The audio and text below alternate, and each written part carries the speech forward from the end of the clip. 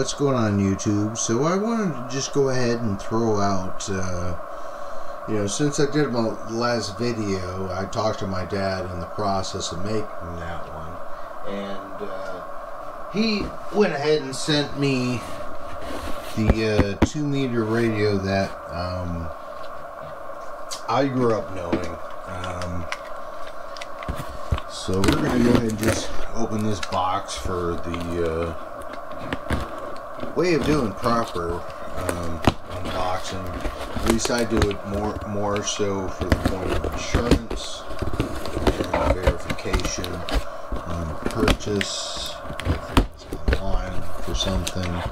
So it's always nice, at least I think so, to be able to have that.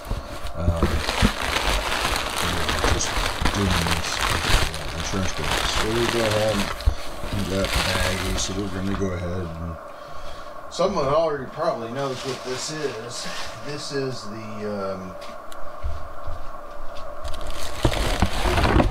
Kenwood that my dad had, and this is the one he used to do a ton of HF, and now he doesn't do so much. He lives in an apartment complex, but in the early 80s he had the big desktop station, because that's what the radios were at the time, receive and transmit. So now we have you know, radios like the 7300 here, which are very small. I mean, and you had to switch between transmit and receive. Then he got the 2-meter. He started getting the 2-meter FM here. So the back here we have our antenna, we have our power. Kind of looks like an old mic jack, doesn't that? And then of course we have our external speaker. And this is an FM only unit. See there, it's a Kenwood 2-meter FM. It has the keypad on the front of this here, and we do have our microphone here. This one is not like the video previous you saw of mine, the Yaesu. This is just an up-down button here on the microphone. But yeah, this is the TR-7950. This is my dad's radio. He's like, hey, can you go through this? I know that the battery needs to be changing it eventually. It's supposed to have a 5-year lifespan. As you can tell, my dad's not a smoker, but these have over time started to fade. And you can see even the patina on the microphone jack. I actually just got off the phone with him, and he said that this unit still works and holds a memory. And the battery inside here, we'll go over in just a second here. Let me go ahead and just let's see what happens when I fire it up. So if the 2-meter repeater that I know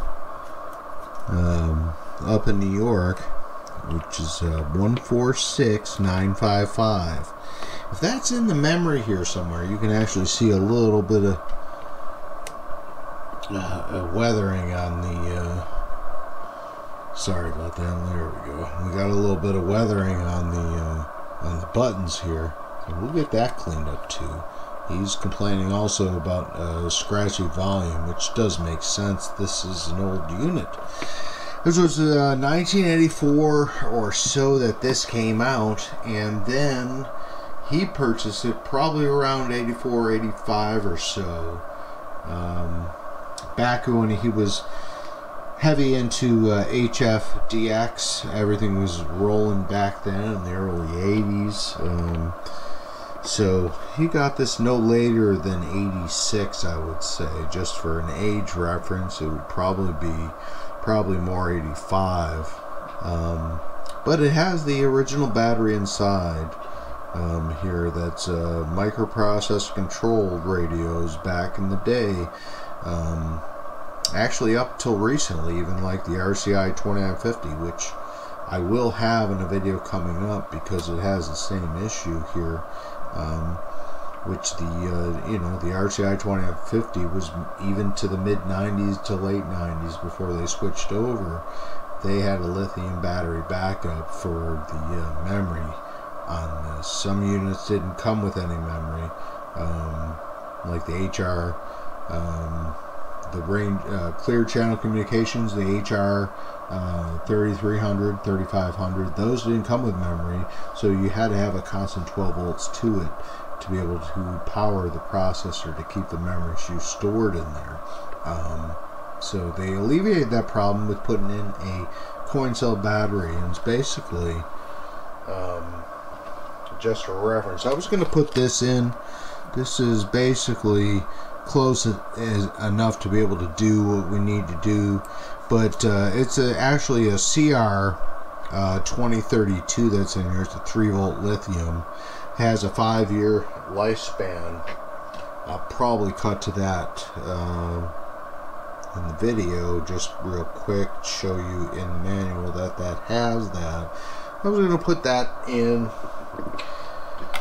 and either 2025 or actually get the 2032. The 3-volt is just a little bit different of a thickness on that, and put actually a removable part in here, because the way these were done, I believe, is they actually had spot soldered the leads actually directly to the battery, and it should be should be 2 leads to the board. For plus and minus, one on top, one on below, and this be actually in like a heat shrink of some sort. That's what I've seen. A lot of ones have been replaced over time with other ones, but you need a 3-volt one.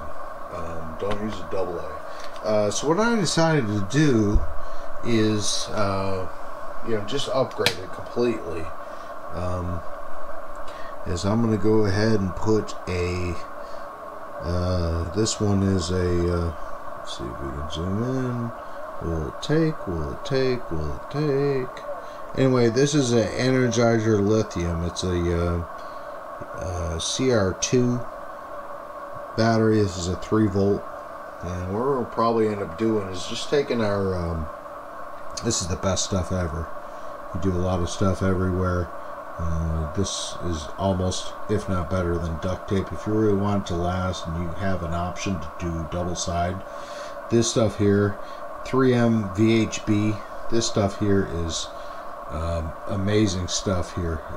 This is double sided, so I'm going to go ahead and use that, and I've already somewhat sanded off the leads here on either side here, because we're going to actually solder 2 pieces of wire to come off to go into where the pads on the board are, and we're going to take this, stick it to the side, and be able to stick it to the chassis here. So we're going to go ahead and open this up here, and I know after we power this on real quick, that whatever battery is in here, if it still brings up frequencies, which my dad said it does, so we're going to test that out. So we're going to go throw our 10 amp on, and yeah, we're out here. Jesus, you have got to be kidding me. Ladies and gentlemen, this thing still has frequencies. Still holding frequencies. The real issue is this volume control. Of course, it's been bashed around. It's been used. It's been mobile for a long time. He had this on the You know, it actually has a nice slide in, slide off bracket, but I didn't program this up. Here we go. I'll just pull power. Here we go. Just to prove it. This is the cord running to this radio. 1986 at the very latest that this radio has been, with the same battery in it. You could see the age of this. We're not playing around here. This is the cord. We'll go ahead and just power it up, just to prove that we have full discharge. So there we are. This is all aged up. Look at that. We're going to clean all that up. No reason why this would be going bad. I can feel a little drag in that. It needs to be oiled on the inside too, so we're going to get some TV tuner cleaner. But from 1986, we're just going to go ahead and prove. There it is. The battery volume control's always been off. It's never been on. But we're just using this to discharge. Just want to show you again, we're holding the cord. We're doing everything in the book to make sure we're on top of things as far as people think it's fake. But you're seeing me plug this in. 146955.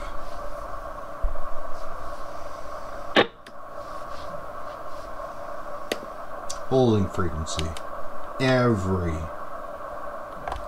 frequency that's been programmed in here. There it is, ladies and gentlemen. There it is, ladies and gentlemen.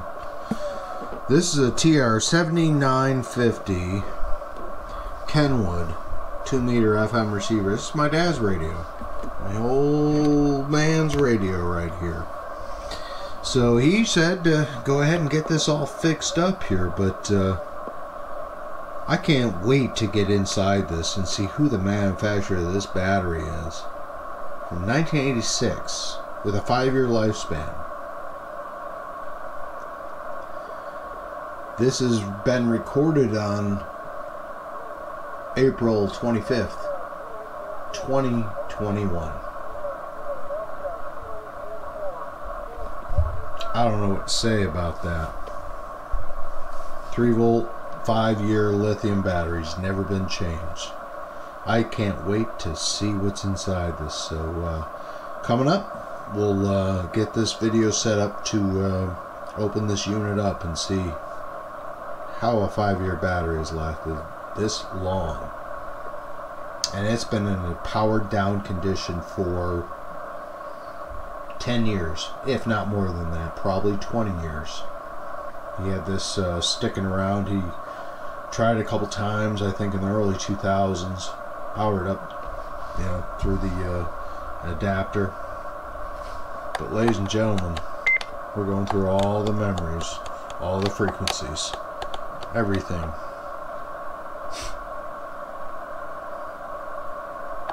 It's still the same as when he programmed it in 30-some years ago. Unbelievable. Has a little bit of wiggle on the knob. I see that. We'll go ahead and take care of that too. This is glowing back. But yeah, we have full power here. This is just an FM unit. Great tabletop. That's a model number right there. And there's the serial number. So ladies and gentlemen, you get anything close to this serial number, are you on that same original battery? Amazing, absolutely amazing, especially after being in storage. It was not plugged into 12 volts for at least 20 years, and probably 5 years before that. Just don't want to be plugged in when we moved states, but before that it kind of sat dormant, not even plugged in at all. So yeah, it's something I can't believe, to be quite honest with you. So yeah, everything is here. And can't believe it. There's we got FM simplex, position 12, 13. Make sure the mic works. Gotta remember this.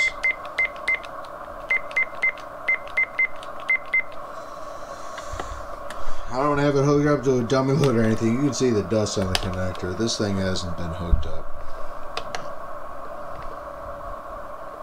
in eons. It is collected. You can see the dust on this thing. My goodness, whoever made this battery is unbelievable. They're out of business probably because they never went bad. 2021 and a 5-year battery from 1985, 86 at the very latest. And yeah, everything's here. So yeah, we'll fix that travel and clean it all up and give it a good brushed over. So 73's on this video for now. We'll come back on the next one. Amazing. Enjoy the journey with me, and like, share, and subscribe, and I'll be back on the next video going over this, doing a couple recaps, changing out that battery. We'll see. Kind of scared to mess with it, but here it is, the Kenwood TR-7950. Thank you so much, Eric Techstuffs. See you in the next video. 73s for now. 73 rather. I'm working on that. Everyone says about 73s and 73. It's actually 73, code 73.